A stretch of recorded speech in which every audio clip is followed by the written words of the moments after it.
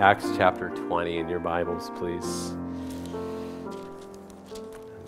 And by the way, for those of you who are new, if it seems a little odd that I've been up here doing too much this morning, that wasn't the plan, but our other pastor, Pastor Eric True, came to church this morning and was just feeling, he had international travel and was on the other side of the world till the middle of this week, and he just felt terrible this morning and had to leave and go home. So we've just been trying to cover some gaps for him.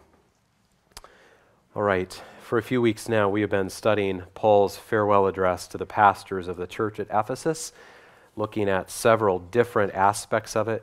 And so we've talked about Paul, we've talked about pastors, we've talked about the church, dangers from within and without. And today we want to consider what this passage tells us about God and the greatness of his love for us. That is, of course, the most important aspect of the text.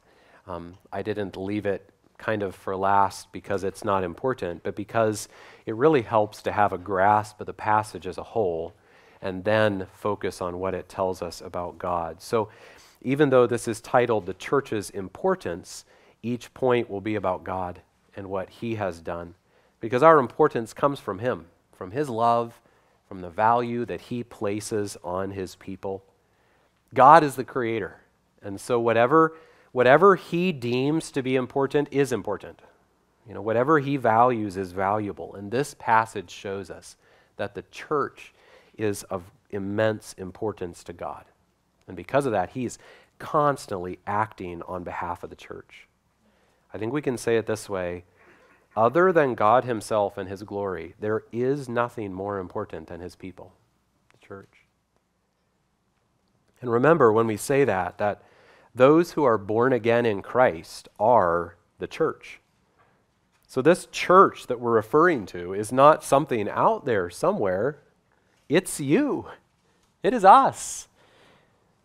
If Jesus has saved you, the church's importance is our importance. So let's consider 6 ways in which Paul's farewell address teaches this. And admittedly, we're not exactly following the order of the text, but following an order that relates to what God has done. Number 1, God has taken us as his own.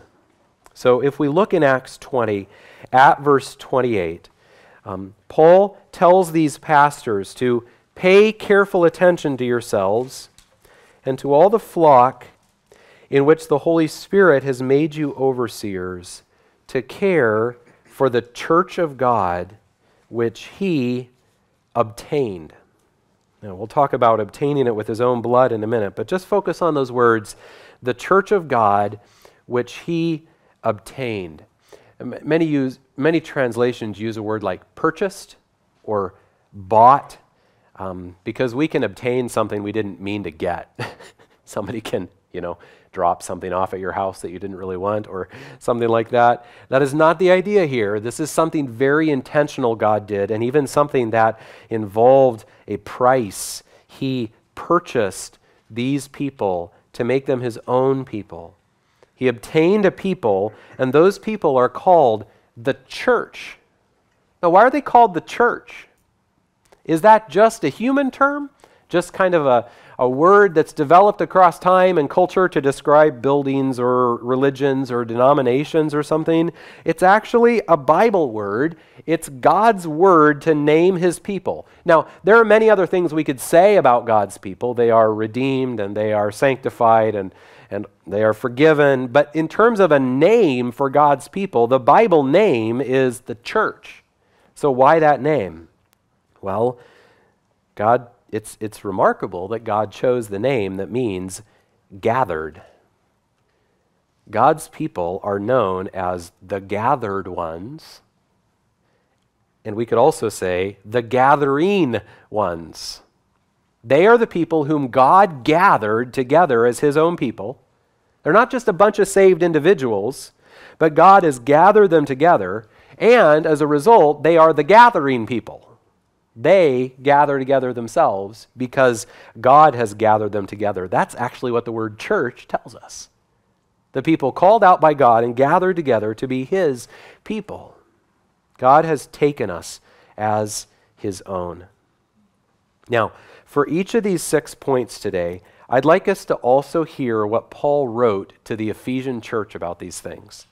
Since Paul was speaking to the pastors in Ephesus, it's very helpful to go see the parallels in the letter to the church at Ephesus, and the parallels are incredible. The parallels between the book of Ephesians and Acts 20 are really remarkable. So many connections that I didn't include them all in your sheet, and we can't look them all up. So you see, if you just look at your handout, you see the number of references to Ephesians on there.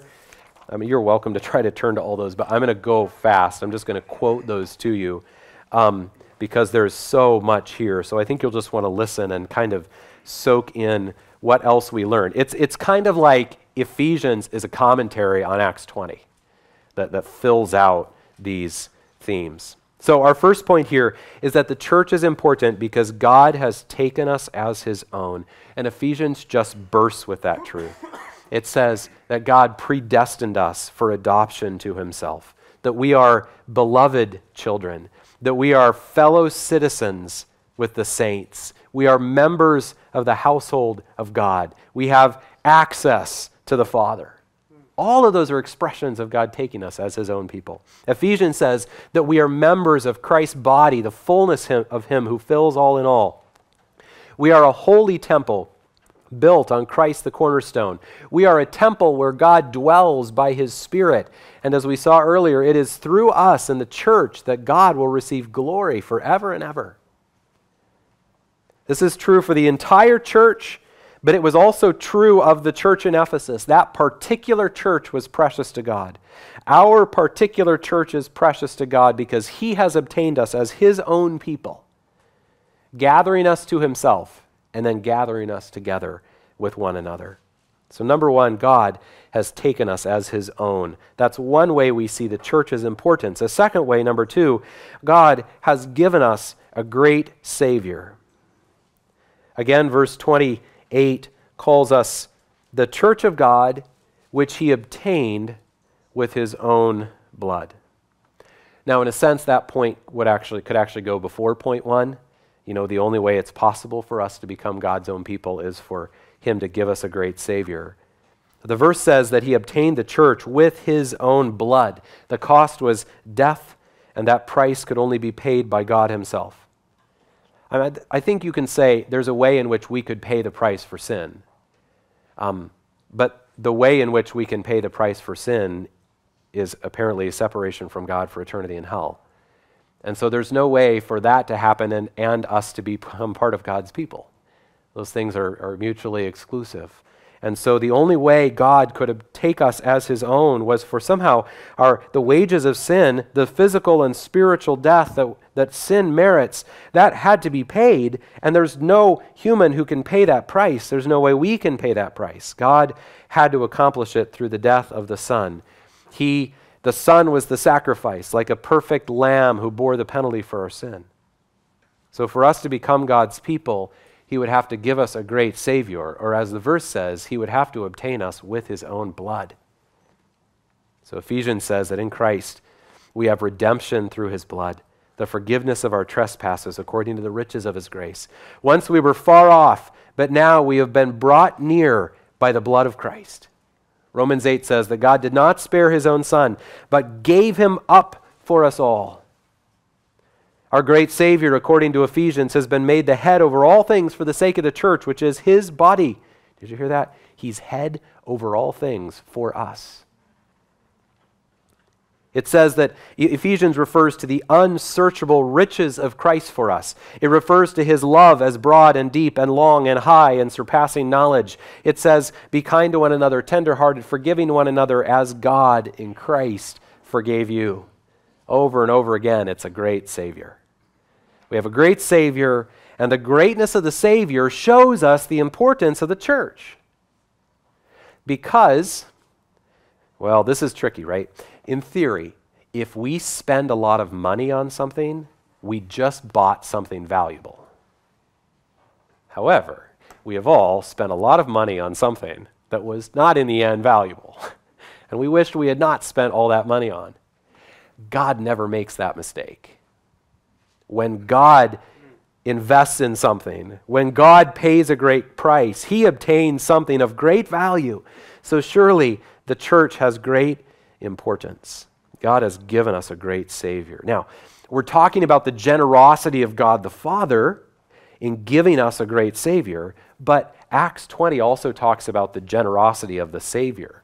It's down in verse 35.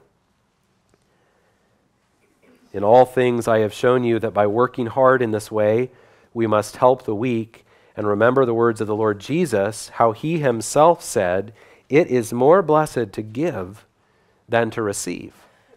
The Father gave us a great Savior, but that great Savior himself is a great giver.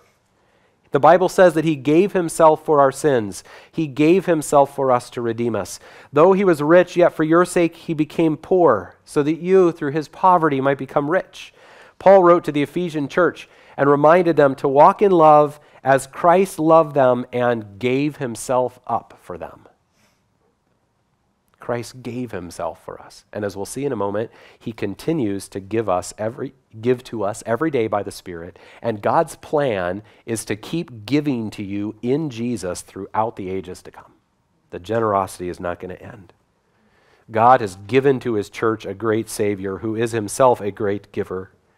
So the church's importance, number one, God has taken us as his own. Number two, God has given us a great Savior. Number three, God has given his Spirit to work in and among us. There are so many benefits of the presence of the Spirit, so many references to the Spirit in Ephesians. But we're going to keep our focus on just the one aspect of the Spirit's work that is highlighted here in Acts 20, verse 28. Pay careful attention to yourselves and to all the flock. He's talking to pastors, right? To the elders. Pay careful attention to yourselves and to all the flock in which the Holy Spirit has made you overseers. How did they become pastors in Ephesus? And the ultimate answer was the Spirit of God. There was a lot of human involvement, wasn't there? Someone led them to saving faith in Christ. Someone helped them grow in the faith. Maybe somebody like Paul or Aquila or Apollos recognized their gifts and mentored them. There was some process by which they were chosen and appointed as pastors. There was a lot of human involvement, yet behind it all was the Spirit of God taking care of the church. The Spirit called those pastors to himself. The Spirit convicted them of sin. The Spirit opened their eyes to see Jesus as their Savior. The Spirit strengthened that new church to disciple them. The Spirit gifted and equipped them for ministry. The Spirit led the church to appoint them as pastors. Part of what's remarkable here in the language of Acts 20:28 is that Paul uses the same language here that he uses when he talks about Jesus appointing him to apostleship. It's the same work of the risen Christ by his Spirit that appointed these pastors. It looks like a human process, yet carrying it all along is the Spirit. And since the Spirit is carrying out the works of Jesus, it's Jesus, crucified, risen, sitting at the Father's right hand, who is taking care of his church through the Spirit. A couple of weeks ago, I had the opportunity to be with about 150 other pastors at a fellowship in Florida. And it just gave me great joy to talk to pastors from Argentina, Mexico, Canada, Puerto Rico, every corner of the United States, Alaska, Hawaii. These men carry a heavy responsibility from God. Who signs up for this? You saw that the last 2 Sundays, right? And the pastor's responsibility. Why do those men have a heart for God? Why do those men have a heart to shepherd the flock of God? It's because there's been a long work of the Spirit of God in their hearts. And why would the Spirit of God do that? Because he takes care of his church. Because it's important. They exist because the church is important to God. Last week I received an email from a pastor's wife in a fairly remote city in Eastern Australia. She's listening to our sermons online. And she just sent us a note to say hi. And so I looked up, where is this pastor and his wife? And I mean, it's a city of, 30,000 people or something, but it's really not near anything in Eastern Australia. Doesn't it sound just like something God would do to raise up a pastor to shepherd the flock of God in a place that none of us have ever heard of in Eastern Australia? Isn't that what God's doing all around the world today? He's taking care of his church. And the book of Ephesians confirms this. Paul says that he was an apostle by the will of God. He was made a minister of the gospel according to the gift of God's grace given by the working of God's power. It says that the resurrected Jesus gave gifts to the church, including pastor teachers. So we see the church's importance as we see how God has given his Spirit to work in and among us. Now, we're focusing on one area of that, right? The provision of pastors, since Acts 20:28 says that the Spirit does that. But we could continue on with all of the other ways in which the Spirit cares for the need of the church, because he actually has gifted everybody in the church family. Every one of you is a gift of the Spirit to the church. And some of you believe that, and some of you don't. And you need to repent of your faithlessness, and you need to believe that every one of you is a gift of the Spirit for the church. He's caring for the church through you. And you say, no, I'm one of those people who needs the care of the church. Yes, you are. This is the way it works. Everybody needs the care of the church, and everybody is used by God to care for the church. That is the way it works. The Spirit has gifted every one of you because God loves the church. And so we see the church's importance because God has taken us as his own, given us a great Savior, given his Spirit to work in and among us. Now, number 4, God is. So we move now even more into the present moment. God is building us up through the word of his grace. Some of you might have lived in a neighborhood where there was a controversy at some point about renters. I don't know if any of you have ever been in that situation, but the stereotype, though sometimes an accurate one, is that renters won't take care of a house the same way. I remember when we bought our house here in Menifee Lakes, I remember that the neighbor coming right over and saying, so you guys just renting, huh? Like, no, we bought it. You bought it? He was just sure that we were somebody he wasn't going to like because we were here to rent in their neighborhood. But, the perception is that renters are only going to be there for a short time and it's not their house, so they don't have the same sense of responsibility and they're not going to take care of it. And, of course, that happens sometimes. So it's not entirely a false stereotype. But my point is just that you know what it's like to see a house that it seems like they don't care about. You can tell they're not taking care of it. And whether it's because they're renters or because they've gotten really sick and they can't even get out to take care of it, or because they're just caught up in substance abuse and aren't able to, be thinking clearly to take care of it, or whatever the case may be. You see a house that's not being cared for, and you wonder, why don't they care about that? Why don't they take care of it? It's falling apart in disrepair. The Church of Jesus Christ is not like that. God keeps building it up. See Acts 20, verse 32. And now I commend you to God and to the word of his grace, which is able to build you up. God builds up the church by the word of his grace. Now that phrase, the word of his grace, means the Bible's message about the grace of God. The Bible's message about all of God's kindness and goodness to us in Christ. Of course, Ephesians is full of the word of grace. It begins with grace to you in chapter 1.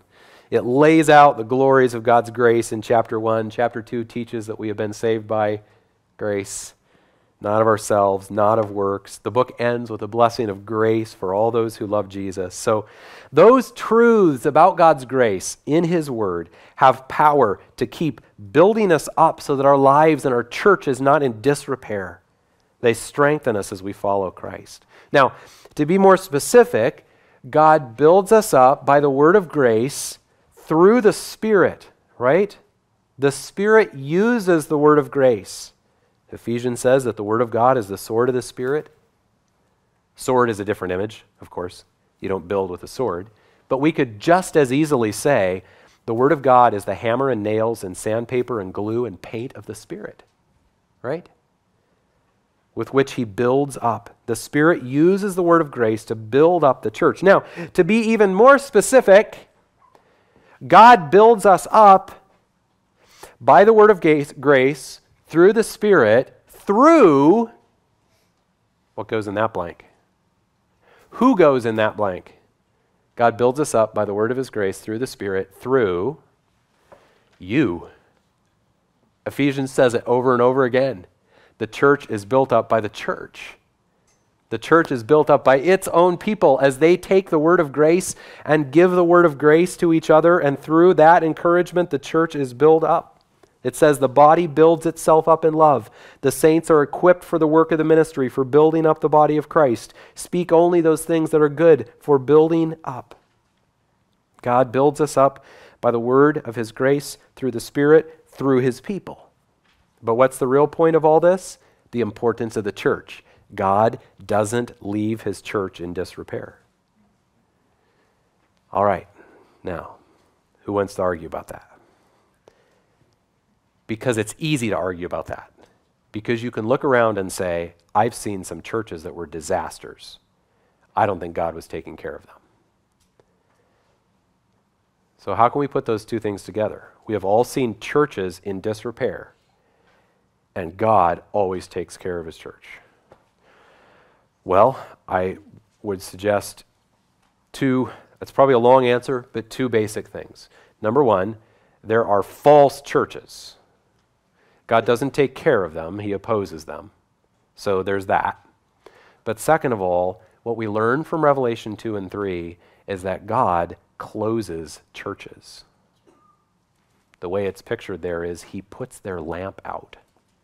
Now that's not getting rid of his people, the church, but it's talking about individual churches in particular places and particular times who become spiritually unhealthy to such a degree that the best thing for them and for the church is for that local church to no longer exist.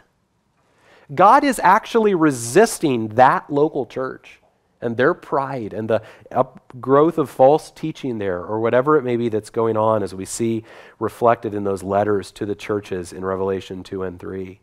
You know, we have a surgeon with us here this morning. A surgeon's job is to build people up. And yet, frankly, this guy takes a lot of things out of people. Right? He removes things. Is that because he's not building them up? No, it's because sometimes what's healthiest is for there to be some removal. It looks like disrepair. I mean, the very nature of a surgeon is to do disrepair for the purpose of building up that body. And so yes, we sometimes look around and we see disrepair in the church of Jesus Christ. God is always caring for his church. Sometimes he does that through surgery. Sometimes he does that by closing churches. But God is always building up his church through his word of grace. And can I just set aside that theme for a moment and say, I am so praising the Lord that he got us to Acts 20 right now at this time in the life of our church. Right when he brought us another pastor and we have new members and these different things are going on. I didn't plan this. There was no master plan to get us to this text, and yet there is hardly a richer text in the New Testament about God the Father, the work of God the Son, the work of the Spirit in the church. I just keep shaking my head in wonder at this, that God did this. Now, why did he do that? Because he's caring for this church by his Spirit through the word of his grace. This sermon is full of the news of God's grace, isn't it? Isn't this all about God's goodness to his church, to us? God is using the word of his grace in this moment to build you up because he cares for the church. The church is important because God has taken us as his own, has given us a great Savior, has given his Spirit to work in and among us. He is building us up through the word of his grace. Number 5, we see the church's importance when we see that God is keeping us safely. Verse 32 again, Acts 20:32, and now I commend you to God and to the word of his grace, which is able to build you up and to give you the inheritance among all those who are sanctified. You might circle 3 key words in there, the word commend, the word able, and the word inheritance. We've already studied the word commend in a previous week, That word means to entrust for safekeeping. To entrust for safekeeping. Each one of us has been entrusted to God for safekeeping. The second key word is able. God, through his word, is able to keep you safely. If you, some of you have guns, some of you have bought gun safes. If you buy a gun safe, one of the things on the box is its fire protection rating. What is that? It's measured in minutes, right? How long can this thing withstand fire before your guns get damaged? So, what is God's fire protection rating? How much ability does he have to keep you safely? How long can he do that? Ephesians talks about the immeasurable greatness of his power, the working of his great might, his ability to do far more abundantly beyond all that we ask or think, according to the power at work within us. God is able to keep us safely, and he is able to keep us safely forever, and he is the only one able to keep us safely forever. As we sing, I could never keep my hold through life's fearful path, for my love is often cold. He must hold me fast. Ephesians has this beautiful section in chapter 5 where Paul writes that Christ loved the church and gave himself up for her that he might sanctify her, having cleansed her by the washing of water with the word, so that he might present the church to himself holy and without blemish. We have a great Savior who will keep us safely until we are presented to him in holiness. So the first key word is commend. The second key word is able. God is able to keep us forever. The third key word is inheritance. God is keeping us for our inheritance. We're being kept for Christ's sake. We're also being kept for our sake. Ephesians says that in Christ we have obtained an inheritance. We are sealed by the Spirit for the day of redemption, and we are sealed with the promised Holy Spirit, who is the guarantee of our inheritance until we acquire possession of it. The guarantee. God's purpose from the beginning was to give us all things in Christ. He will complete that work. He is keeping us safely. Now, the main point we're making here is about the importance of the church. God is keeping us safely because the church is very precious to him. Parents, you know what it's like to wish that your kids would learn to keep things safely. They beg for a particular Christmas present, and then they don't take care of it when they get it. You say to them things like, "How could you lose that? How can you not know where that is?" We say things like, "If you actually cared about that, you would keep track of it. You would take care of it. Your little sister's one. And so if that's important to you, don't leave it on the floor because she's one." Now, I understand, to not be too hard on the kids, I understand that's partly our human weakness, right? Adults, you struggle to care for things as you should. Most of you, I do. It's partly just immaturity. They're kids, they're excited about the next thing to go on to. I understand that. It's partly commercialism that makes things look much cooler in advance than they are when you actually get them, and then they're not so worth caring for. It's partly that they did receive it as a gift sometimes, and so they don't actually know how hard you have to work for $100 to buy that thing. So I know it's complicated, but my point is just that common parental thought. If that was actually important to you, you'd take care of it. God is keeping us safely because the church is so important to him. It's interesting too that some kids, and maybe it's personality or something, I don't know, but some kids have something that is very precious to them and they do keep it safely. Like they can't go to bed at night until they know that thing is in its place in their room, or the world ends if it's not in its place. I think God's love for the church is a little bit like that. Number 5, God is keeping us safely. And then finally, number 6, God has revealed his whole purpose to us. This is verse 27. where Paul told the pastors that he had not shrinked from declaring to them and to the church the whole counsel of God. And as we learned earlier, the word counsel is just the word for God's will or God's purpose. So this is referring to the whole purpose of God. The big picture of what God has revealed about his plans and works through Jesus. God wants you to know his whole purpose. That doesn't mean that he tells us every detail, but he tells us the whole picture of his purposes. Eternity past, in the present, through Christ, in the future. His whole purpose is laid out in his word. His whole purpose is laid out in his word for you so that you'll know it. He wants you to know it. So, how many people are there in your life about whom you would say, I tell that person everything? How many people in your life do you tell everything? Some of you might name one person, two people. Maybe there's somebody here who would name three people. Some of you would say, that's zero. There isn't anybody in my life to whom I would tell everything. So do you realize then the importance of the fact that God reveals his whole purpose to us? God wants you to know, to understand his heart, his ways, his purposes, his plans, his works in the past and the present and the future, what he's going to do.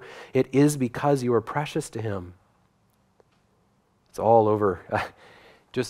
I can't go through all the references, but just read the book of Ephesians and look for the idea of God's purpose in the book of Ephesians, and it's everywhere. Ephesians talks about how God called us and chose us and predestined us according to the purpose of his will. It talks about his purpose, his plan for the fullness of time to unite all things in Christ. It talks about the mystery of Christ, the one people of God, from Jew and Gentile together. It talks about the plan that was hidden from the ages but has now been made known, the eternal purpose fulfilled in Jesus. It says that he works all things according to the counsel of his will, which is the same word as Acts 20. Ephesians also says this. It also says that God has opened your eyes to get it. That's my own words a little bit, but that's what Ephesians 1:17 through 19 teaches. That God not only revealed his will for you, but he actually did something in your heart to open your spiritual eyes so that you would see it and understand it. And he continues to do that. He continues to give you the spirit of wisdom and revelation and the knowledge of him, because he wants you to know him and know his ways. And then Ephesians also says some really encouraging specific things about God's purposes for us. And Paul keeps talking about our calling, the hope of our calling, the purposes of our calling. He says that God has blessed us in the heavenly places in Christ with every spiritual blessing, but we got to turn over to Ephesians together now and read one section. So will you turn there?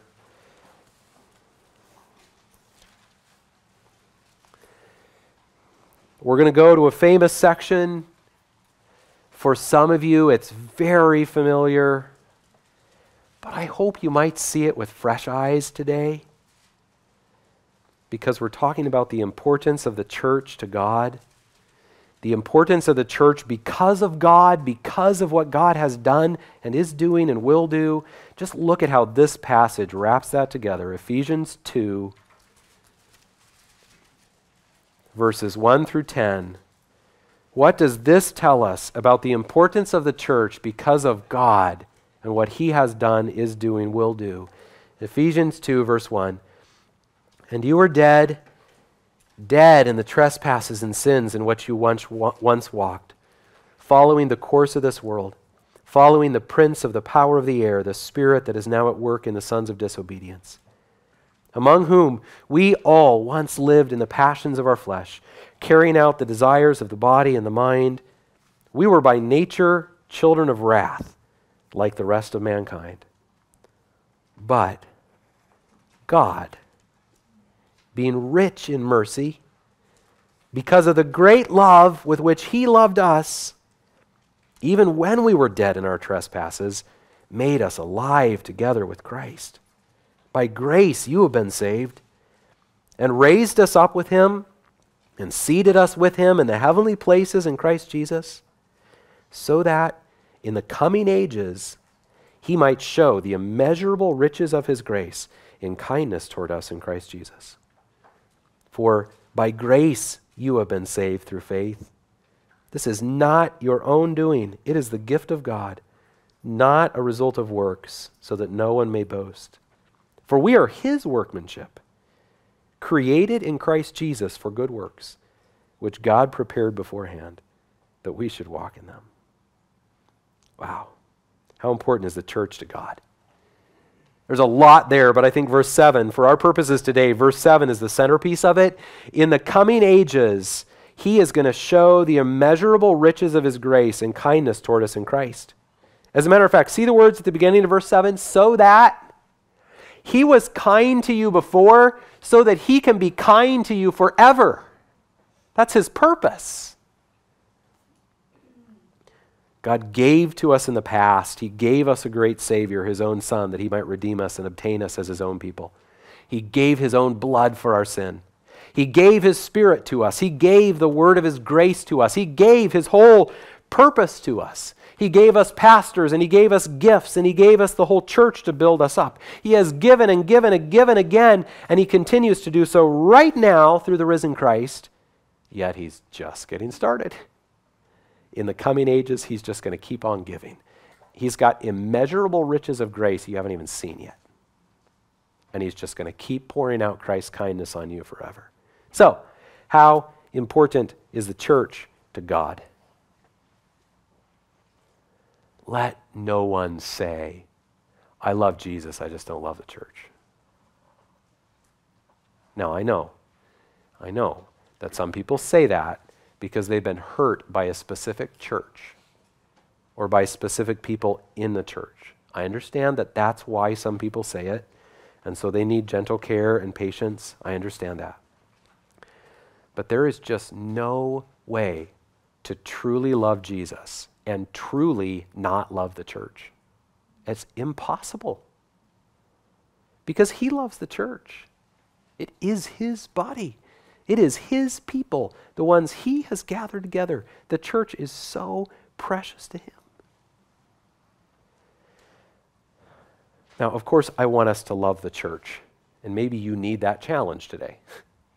Maybe you need the challenge today to love the church of Jesus Christ because he loves the church. But that's not actually our point this morning. The point is for us to be built up by the word of his grace, strengthened by the good news of his kindness to us. Are you at all encouraged to remember that God has taken us as his own? That God has given us a great Savior? That God has given his Spirit to work in and among us? That God is building us up right this moment through the word of his goodness, his grace? Are you encouraged to know that God is keeping us safely, to remember that he has revealed his whole purpose to us, and it is eternally amazing what he's planning to do for us? Has the word of his grace built you up? That's him working because he cares. This is the church's importance. This is Grace Bible Church of Menifee's importance. Maybe someday God will put this lamp out. And if he does, that will be the best thing. But he hasn't right now. And so we can with confidence say, these things are true of this church. These things demonstrate the value to God of this church. And pastors at every faithful church in Menifee and Marietta and Temecula and Lake Elsinore and Hemet and San Jacinto and Moreno Valley and Riverside and Corona and could all say the same thing to their church families this morning. Isn't that cool? May we be built up by these things. Father, we praise you for giving us a great Savior. We praise you for giving precious value to us when we didn't have it in ourselves. We praise you for forgiving us. We praise you for bringing us into union with Christ. We praise you for bringing us into union with one another. We thank you for reminding us today that you're taking care of us. So we rest in you. Nothing in our hands we bring, simply to the cross we cling. We rest in you, for you are our great God, and you have given us a great shepherd in Jesus Christ. I pray in his name. Amen.